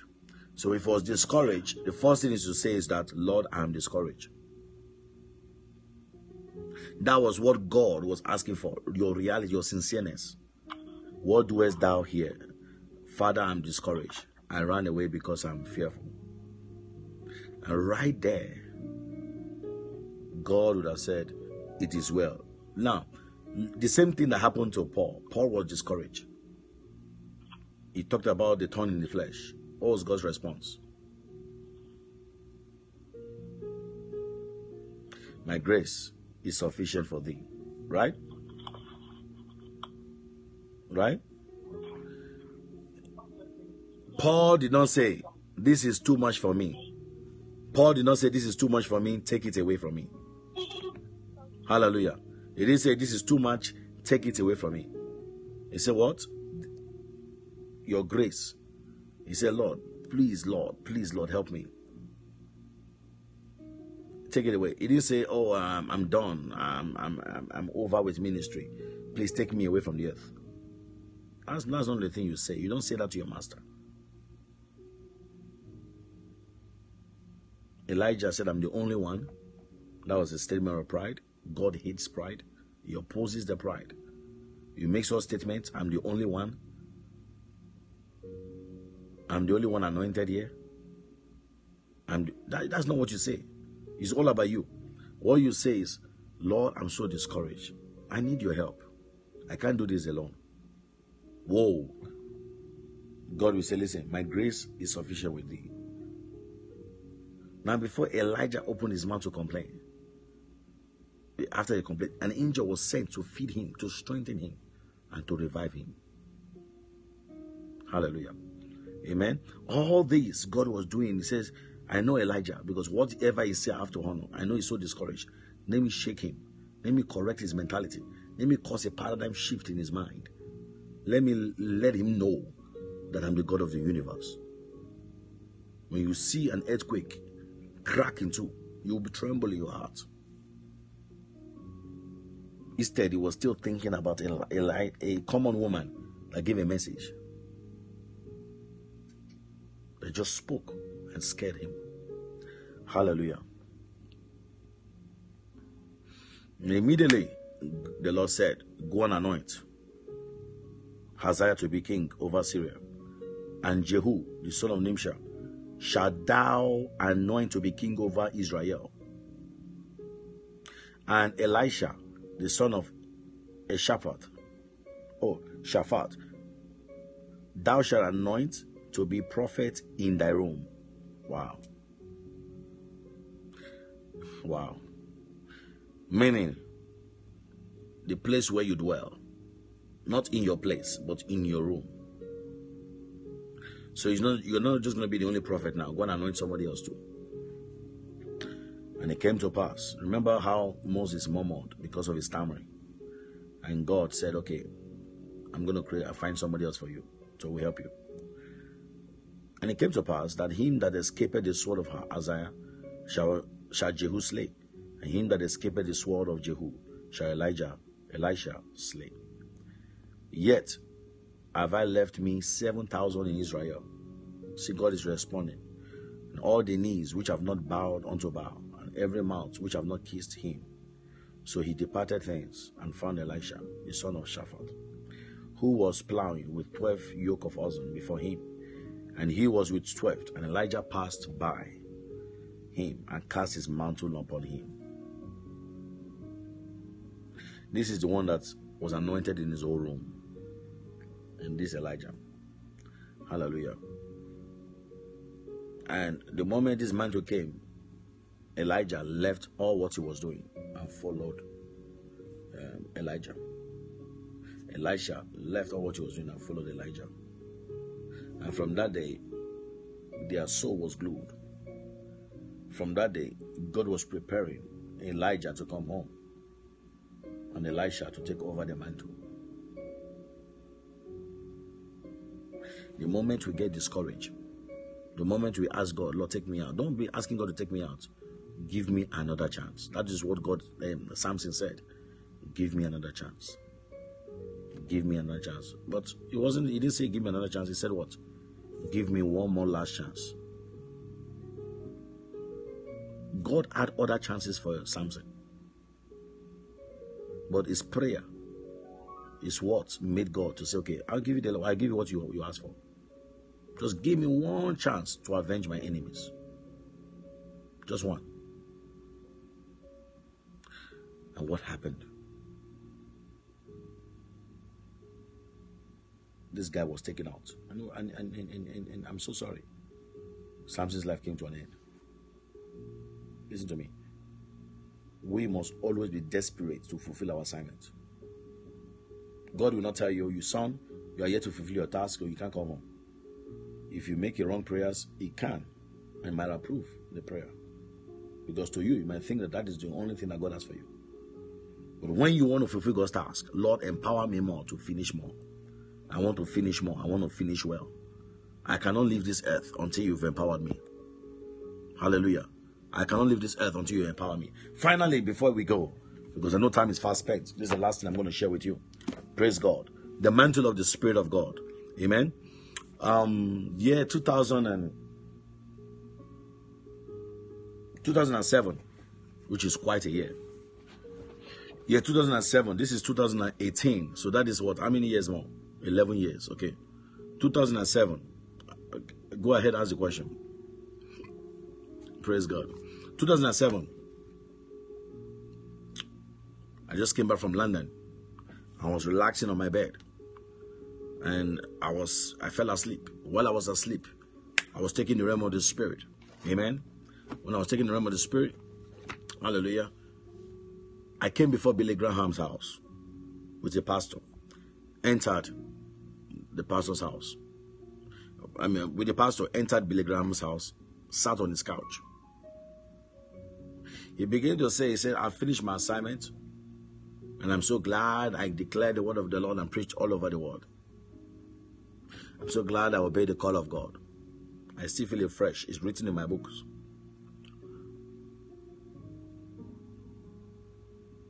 And so, he said, I thank God now. I'm ready for God to take me home anytime from now. As he was saying this, it's like I felt his heart. I began to hear the sound of his heart. Loud, just like you hear a sound in the medical center. And I'm like, my God. So I got on my knees quickly. And I said, please pray for me before you go. I started hearing him pray. In the name of Jesus, I release unto you the mantle of the Spirit. But I'm not feeling any hands on my head. So I opened my eyes to see who he was praying for. He was praying for a pastor who I came with. He was praying for the pastor. And then very soon he came to me. And when he came to me, he was like, I won't say everything, so I'm just going to withhold some. Viewers around the world, this is whom I've told you what is going to happen, wherever. Hallelujah. And then he said, here is the one I've spoken about. You watch him. And he began to lay hands, and he says, right now, let the mantle of revival begin. And it was like a wave of shaking began in my belly. And I shook up from my sleep. My belly was vibrating. And I got up. At that time, there was a family that I was with. Went upstairs, told them the revelation I had. Then I went back to my sleep, shaken by this revelation. When I got back to my sleep, I was in his living room again. Well, this time he wasn't on his couch. He was praying for the youths. There were young people around. And there were a lot of like young children from high school. I mean, the whole compound was filled with children. There were bosses, the people on the queue, like election, all standing outside all over. And I saw him screaming, take it, receive it, fire. I was like, this is not Billy Graham. What's going on here? But it was him. And the children they would fall on the ground. And there were just a lot of kids. So he was climbing on the stairs, praying on each one of them. 2007. Fire, power, fire. I was like, why is the place so aggressive? I don't understand, these are young kids. Every year. Now, that time, Billy Graham, Oral Robert was still alive. During that time, I said, maybe it's Oral Robert. Maybe I need to go to Robert's University. Maybe it's Oral Robert. Maybe it's Oral Robert. I kept on replaying that. I wasn't saying maybe it's Oral Robert. I was just saying, maybe when a robot dies, maybe this is what will happen. But Billy Graham did not die that year. He kept on and kept on. The way Robert died a year after, I think years after that event, or 2 years after, or 3 years after, he died. Billy Graham kept on, kept on, kept on, kept on being alive. So finally, I was wondering when the revival is going to begin. Some of you did not hear the message we preached on last year. We spoke on the word of God last year, shortly before Rehabonke went to Nigeria to preach his last message. You remember the message I was giving last year about the mantles being transferred shortly before our New York conference. And I was expressing to everyone and I said, God is about to use people around the world. And I said the mantle is about to be released in a greater, powerful way. And I said, somebody was reminding me this, so I don't recollect. But that shortly before June or before May, Billy Graham will be taken home. I don't know if many of you heard the prophecy for 2018 that the revival has fallen, but God is about to take Billy Graham home, and it will be shortly before the month of May or June this year. Hallelujah. And so when it happened, I knew something had happened. Listen to me. Listen to me. When Jesus died, the graves was opened. And those who have been waiting, those who have died already, they resurrected with him. Some of you who have died in the spirit, some of you have been buried by the grave. Some of you feel like your ministry has come to an end. You're about to feel resurrection power come upon you. The power of God is about to rock or revive. I'm reading the book they call The Hidden Ones. You see this one, The Hidden Ones. The Hidden Ones. They are hidden beloveds around the world of God, around the world. There are many who have the mantle of the Spirit, but God has preserved them for a certain time. Just like God was preserving Joseph for a hidden time. Great as this man of God is, as he has died, because he's one of the greatest soul winners, there's going to be an eruption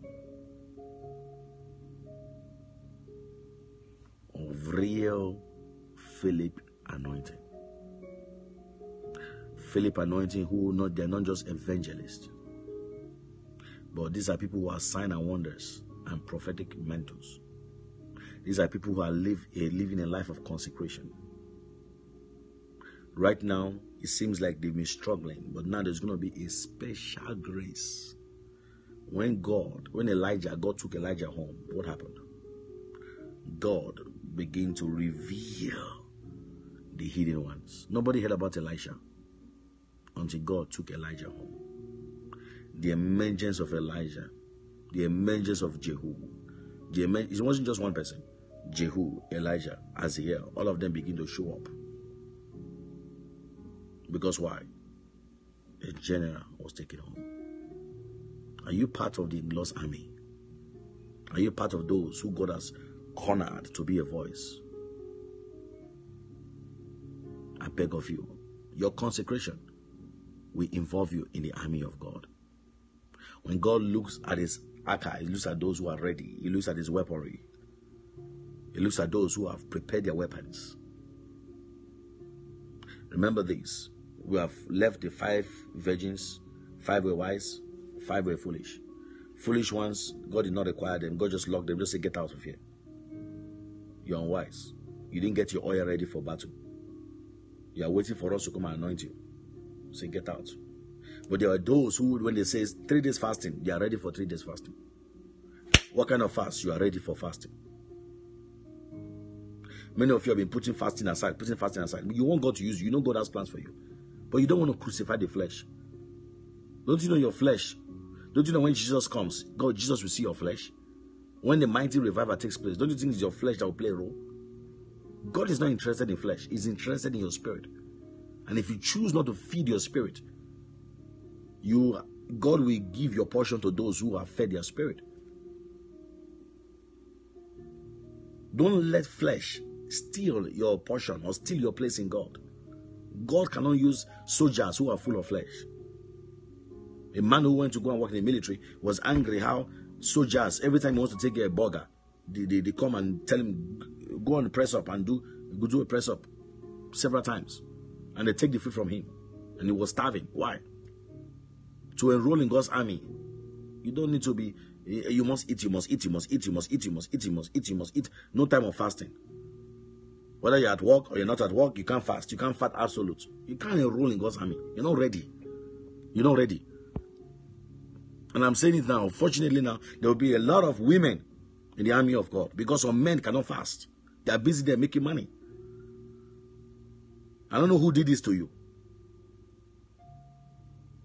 The Bible says in the book of Gideon, they asked the men, come and drink water. And it was only men in the camp. Why? Because they were agile and they were bold and they were focused. Now many men are so possessed with money, material things. They don't know how to take the horns of the altar. Listen to me. One thing the Lord said to me is this. America is a nation that is feared by the weaponries they have. They have so many nuclear weapons. Russia, so many nuclear weapons.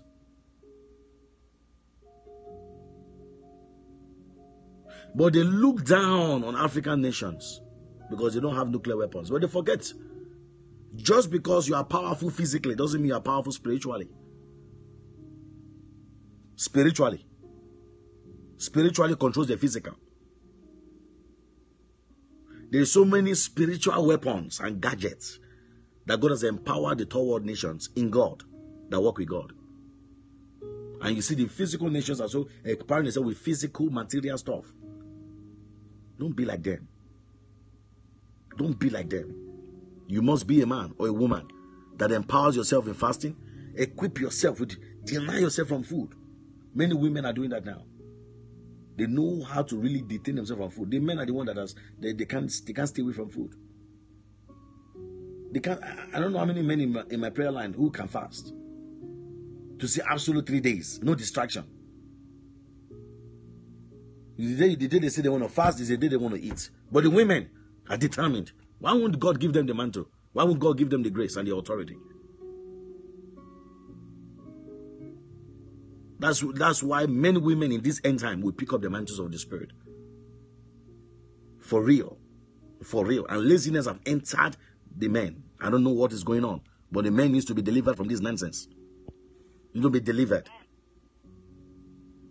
Something is happening and something is wrecking homes. Because men are choosing to pursue money. It's not about you pursuing money. If you pursue the altar, if you pursue consecration, listen to me, you will rescue your family from you rescue your family from any form of attack of the devil.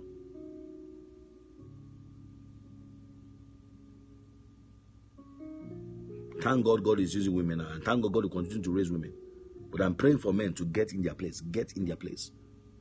Get to your place of authority and your rulership. Don't let man to slip away from you.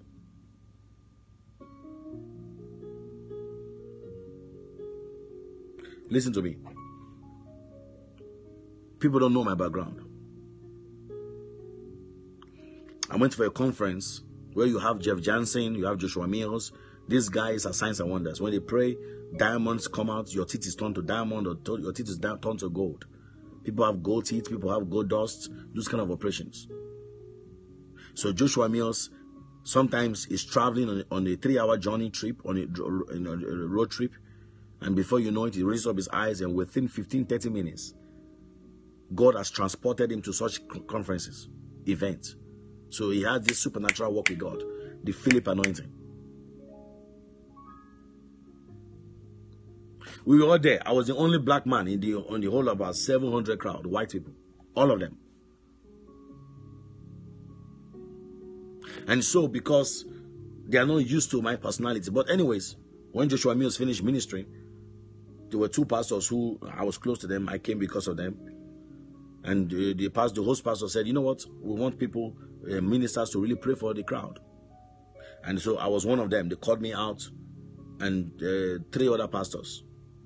And so all 4 of us, I was the only black in the whole congregation. And we began to pray. Remember this. I'm not trying to boast. Please, I beg of you. I'm trying to pass a message here. Why the prayer was going on, I realized that everybody began to swim to my corner. They were coming for me to pray for them. Why? When you spend time with God, God will deposit something inside of you that will be different. I give you an instance. People are there praying for each individual and they're laughing. Receive the wine of God. The joy of God. And they're falling. That's not why God sent you there. You don't dare to make people to laugh and laugh and laugh. Laugh to what? Stop giving people milk. And I was there. The Lord said, I didn't send you here to do that. These people are filled with demons of molestation. They are filled with demons of depression. These people are filled with all kinds of unclean spirits, critical spirits. Get out of them. And I said, yes, Lord. See, the kind of prayers you pray in the closet, you don't pray in the physical. You see, pastors, there are some pastors that lay hands on you in the name of Jesus. They want to say a whole book of Psalms on your head. That's no way you should pray that prayer. The Lord has trained us. I've watched great men of God and I've learned from them. If you're a man of God, hear me well. Hallelujah. Hear me well, please. I want to communicate this very, very well so you understand what I'm saying to you. When you are in the secret place, you are asking God, Father, as I go out. Listen, I've been to India. There are a lot of crowds in India. You can't spend time praying. I was talking to a sister who is also used by God too. Telling her too, you can't be praying one person and praying for your 20 minutes for one person while the whole congregation is waiting for you. You're wasting time. Some men of God don't know how to minister. They have not learned how to distribute the grace evenly. I pray to God, Father, sanctify his hands. That's what God did to Moses. Cleanse his hands from leprosy. Father, empower his hands. As I lay my hands on anyone, let them be revived, let them be empowered, let them be delivered, let them be healed from every form of sickness and disease. Let my hand transmit the power of God. Spirit of God, release your grace upon them. Oh God, oh God, oh God, fill them with boldness, drive away fear. Let his hands, oh God, cleanse them, oh God, by your power. As your hand comes upon them, let them be cleansed. That's one prayer you pray. And every time you lay hands on one person, or 2 persons, or 3, or 4, everybody get the same thing, evenly. Because why? Your hands have been prayed on already. You don't go there and start praying for one person. So during this time, this event, touch, power, fire, power, and the whole place was dropping. Come out of her, come out of her. Deliverance, all these places. You don't have time to be doing all this in the name of Jesus. You don't have time. All the Americans were rushing, coming. I'm an American too. Everybody was rushing to me for prayer. Why? They saw something different. All these guys were talking about joy of God, the wine of God. No. People are dead to be cleansed. Spirit of depression, come out! This one say, oh, my father molested. Come out of her! Scream and she will fall. I remember one sister. She happened to be a psychic. She came into the service. I hate Jesus. And she screamed. And she came to me, I hate Jesus. I said, really? I said, let fire fall on you now. She rolled like 360. Turned around 360. Scattered in the chair. You think it's only African that do it? White people do it too. Americans. This lady screamed and rolled the chairs. When she did that, oh boy, you gotta see, all the youth came to me. They knew that we like this kind of authority. They knew that all this joy of God, laughter, those are stupid. Those are childishness. Then they were like, this is what we need. Man, when God begins to use you, man, you feel the mantle wrapped around you. You can feel the glory cloud. You feel the goosebumps, everything. And you could feel like something is over you. Something is over you. And I prophesy, in this season, that same mantle comes upon you. In the name of Jesus Christ. The resurrection power. What will keep this generation is the mantle of prayer. The mantle of prayer. If you can pray, you are a candidate. If you can stay away from sin, you are a candidate. If you can purge yourself and cleanse yourself, you are a candidate for the coming mantle. Prepare yourself. There is a great mantle that's about to be released on this generation. Stay away from judgmental spirit. Listen to me. All judgmental spirits, critical spirit, hatred spirit, anger, murmuring, gossip, all these things is what slowed down the Israelites. Joshua was not caught up in that. Caleb was not caught up in that. They were just vessels of the kingdom that God wanted to use. Moses was caught up in that with anger. But those who have purified themselves, cleansed themselves, God used them as a weapon of war. In this generation, God is only raising men, not for signs and wonders. He's raising men who can confront Jezebels. He's raising men who can stand and look at Oprah Winfrey, eyeball to eyeball, and says the influence and the forces of darkness behind you or behind anyone that is against the gospel cannot be frustrated in this season. I've heard from God. When you speak like that, they could feel the oracles of God on you. Not men of God who are bought by money. Not men of God who are giving them, they will give them Mercedes-Benz and they can't even rebuke, they can't correct anymore. They give you before a whole broadcast, you change your message from repentance to love of God. You preach the love of God day 1, love of God day 2, love of God day 3. Day 4, prosperity. That is not, you are not correcting. When you go on national television, it's not the love of God you preach on. Everybody can preach on the love of God. You must, if you can't change your life, forget being on the pulpit. Are you hearing me today? Fire is confrontational. If you cannot confront the demons of this generation, forget it. Hallelujah. It's not about wearing a glorious raiment. It's not about that. Your fire must be so radical that when you begin to speak, listen to me. You know you can pray before you come out to your house. Lord, let my words be so convicting. Holy Spirit, use my words to convict the wicked heart. Use my words to convict the media. Use my words to convict people. Convict them to righteousness. You know you can pray that. And God can literally sit on your words. Mingle your words with fire. And you speak little thing. And God will transport your words and convict that heart. He will keep hearing your words. Holy Spirit will keep replaying your words in the heart of the wicked. Till they get so disturbed and they come for repentance. Don't you know that? Simple prayer. You don't need to go on television and be praying. Rabba, kaka. Pray in your closet. Set my words on fire as I go out there. Do your homework. The Bible says Elijah took the key. He said, now, let the powers of Baal, I arrest it. I bind it. I close the heavens over the praise of Baal. I close the heavens over their prayers. I close the heavens and I arrest that God of Baal. I bind the queen of heaven, Astaroth. He arrested it and took the key, put it in his pocket. Went there. Day and night they were calling on Baal. Baal did not answer. They were calling and calling and calling. Why? Something happened. Baal could not respond. Because why? The Bible says they caught themselves. Why? Baal has answered them before. But Elijah had binded and arrested the powers in the heavens. That's what you do. You don't do it in the physical. You do it in the spirit. Glory to God. If you must pray and take over the city, you must consecrate yourself. Don't be a mediocre. I'm calling the men to come to that place of righteousness and boldness. You have been eating pizza and food too much. You are allowing the women to fast and get their place, their portion in God. And very soon you'll be jealous of them. Because God is using them and God is not using you. You need to stop that. If you can't fast, forget about the power of God. If you can't fast, forget about the Holy Ghost sitting on you. Leave the altar and let other people occupy it. Some of you are so enslaved by mammon that you can't take 3 days off and just wait upon God. You can't go on a journey and just see God's face. If it was in our time now, Jesus will come and want to have disciples. Do you know that the people that will be in his disciples will be what? They'll be only women. Because you men are lazy. Only women. Peter will be a woman. Andrew will be a woman. James will be a woman. I'm telling you right now, if Jesus was to come to start over his ministry again, it will be women in his camp. Because many men in this generation, they are lazy. They want the women to be on fire.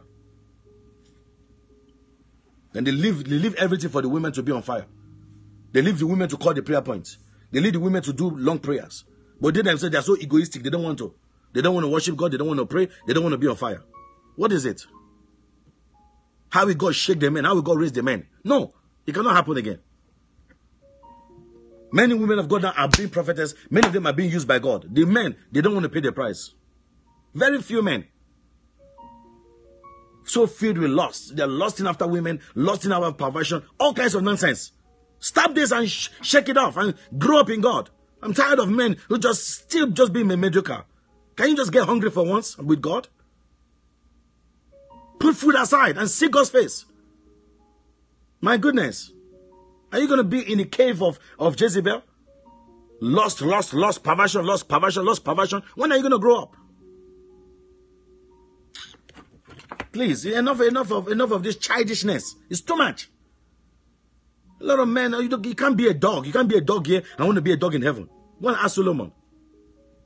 At least Solomon repented before he enjoyed all the virgin women's, right? Before he went to heaven, he said, "I'm sorry," and the guy still made heaven. So in heaven they were applauding. You are the wealthiest man. You got so rich. You enjoyed all the wealth. You enjoyed the wealth of the wicked. You enjoyed the wealth of Christianity. You also enjoyed worldly women. You also enjoyed demonic women. You also enjoyed godly women, and you still made heaven. That was the only man I've seen on history that tried everything like a buffet. Ate, slept with women, enjoyed gold, enjoyed silver, enjoyed money, and enjoyed food, enjoyed the idols of the Father's house. Everything is still made heaven.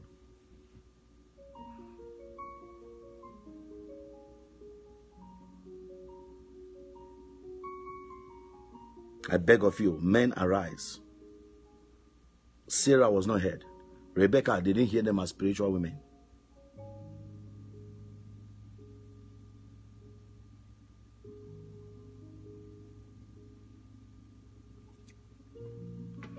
It's not right. It's not right. It's not right at all. When I see men on this prayer line who are not taking hold of God, they are shying off from God's work, and women are taking role. It's very painful. It's not right. Stir up yourself and awaken yourself. Come out of that gluttonous spirit. Enter into the place of prayer and fire. Let the power of God begin to boil through you. I want some men to understand the power of God upon their lives. Thank God for my brother Joe. God is using him wherever he is now. Powerfully.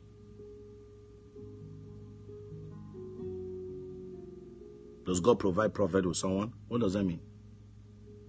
Yes, he does. Yes, he does. Thank God for Joe. God is using him now. Fasting now every weekend. Every other week he fasts. 3 days. He asked me, he says, "Man of God, how can we grow? How can I grow like you?" I said, "Man of God, let me tell you my secret. When I was young, every weekend. Hallelujah. Every weekend. God can raise you up. Don't worry, brother. Every weekend. I said sometimes I'll put food away.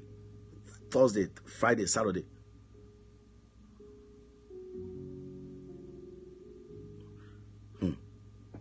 Hallelujah. You're not a good preacher, not good. Hallelujah. Amen. Every Friday. Are you talking about yourself or are you talking about me? Every Friday. Thursday, Friday, Saturday. Thursday, Friday, Saturday. No water, no food. And then Sunday, I go to church, I celebrate, and I start eating. But Thursday, Friday, Saturday, the authority of God will come upon you. When you go to church on Sunday, you can feel the presence of God. What is it? What is it with the men? No, just start fasting. Just start consecrating yourself now. Start consecrating yourself and start praying. And you see God start anointing you. Do your personal fasting. You men, you need to put food as away. Put food, put sex away. It's too much. Don't take it as a God. If you can't direct your family, you want your wife to be directing you spiritually? That's insanity. You men need to come to a place of authority. Man, I don't know what is going on. You don't do your spiritual exercise, but you want the Holy Ghost to dwell in you. Your hunger needs to be very, you need to be very hungry with God. Take hold of God in your fasting. Put food away, you will not die. Tell your wife, Friday, Saturday, Sunday, Friday, Saturday, Thursday, Friday, Saturday, no food or no sex. The Sunday you can resume. It's not going to kill you. Your wife is the one that breastfeeds. Your wife is the one that carry your kids. So why you like feeling like you're going to die? You're not going to die. Just separate yourself. If you have to go to a prayer camp, go and do it. There are people who are not men of God who are going to prayer camps to go and fast. You go to church, you see that it's the women that can pray. You go to church, you see women that are the ones that are leading prayers. They are screaming, they are on fire. What's happening to the men? What's happening to the men? You can't even hear their voice. Like Jezebel have killed them or killed their fire. What's going on? The Lord will help us. The Lord will help us. The Lord will help us. The Lord will help us. God has called them to be of a helpmate. to help us with our vision. But now they are the ones receiving the vision. And we men now, we're now running behind them to help them fulfill their vision. Because you refuse to follow, you take your place in God. It is well. We're going to pray, asking the Lord, Holy Spirit, help me. Help me to stand strong. Help me this day to stand strong. Help me this day to stand strong. In the name of Jesus Christ. Help me this day to stand strong. Help me this day to stand strong. I'm telling you, a lot of women will receive supernatural mantles. Many of the men are not ready yet. They're not ready at all. They are ready to argue. They're ready to challenge the man of God. They are ready to argue on doctrines. But they're not ready to pick up their fire. Pride has entered them. And until you crucify that old nature and become a servant in the eyes of God, the Samuel anointing will come upon the women. You will see. Watch it. You can be judging them as Jezebels, but you will see there's some women that God is preparing them, and they're moving in the eyes of God. It's been a while I've seen a man going into a long fast. It's been a while I've seen a man going into a days of fasting or travel out 12 hours, leaving the family to go and fast. It's been a while. It's been a while. What is going on? The women, you tell them, let's fast. They are ready to fast. The men, this, all kinds of excuses. I'm telling you, if Jesus was to come now, he will parade his disciples, and mostly of them will be women. The only ones that will be there will be the men that are hungry. But right now, I don't see men who are hungry. I don't see them. Very few. Very few. It is well. Somebody shout hallelujah. Amen. Praise God. Well, we have to go now. Hallelujah. I spent so much time, 7:30 already. God bless you. Hallelujah. Be strong in God and let the Lord uphold you. Let the Lord guard you this very day. Let the Lord sanctify you. Let the Lord circumcise your heart in Jesus' name. You have a question. Let me know quickly. Tell me quickly.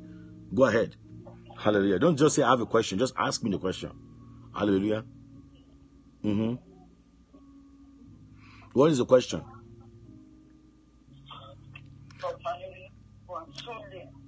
Thank you, Lord Jesus. Hallelujah.